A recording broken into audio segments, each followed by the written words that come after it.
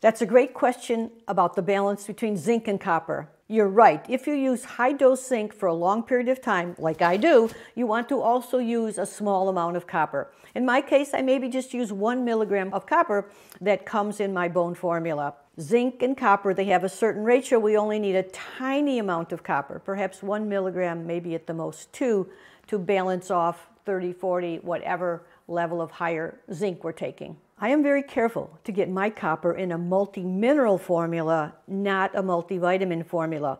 If you mix copper with the vitamins, it's going to damage the antioxidants.